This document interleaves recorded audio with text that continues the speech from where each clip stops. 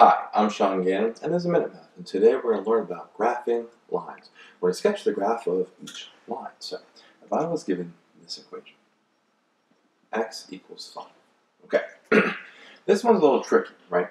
So we've seen before when y equals something, we have just y equal no x value. We have a horizontal line. When x equals a number, we have a vertical line. Okay, so when x equals 5, the only thing we look at here is, okay, on the x-axis, where is it equal to 5? Right here at 5. We put a dot, and then we just have a vertical line from there. So we draw a vertical line.